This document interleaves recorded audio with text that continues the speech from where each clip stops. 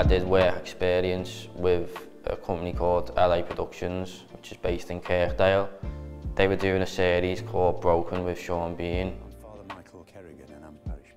I'd do like floor runner jobs on other things that were getting shot in Liverpool, so it was like Peaky Blinders was one of them, the 4th series of Peaky Blinders. Yesterday, the Danny Boyle film, when that got shot here, the biggest job that I did after graduating was I was Philip Arantini's assistant on Boiling Point, the feature film.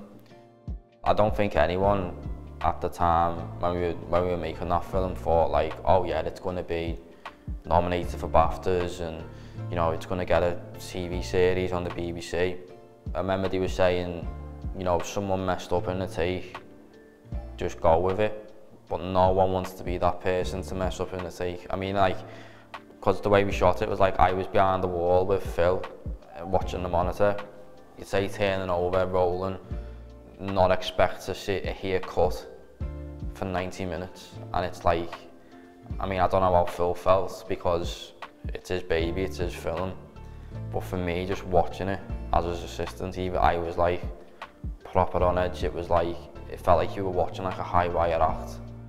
That BFI Future Film Festival, they get over like 1,000 submissions worldwide, and then they only pick 55 to get screened. So even when we got picked, I was made up, but then like getting nominated, it was like, wow, that's boss, especially for the writing, like, do you know what I mean? I think I was having my tea at the time, scrolling on your emails and you just get like, just say like best writing nomination. I was like, oh wow. I was like, what's that in it, you know what I mean?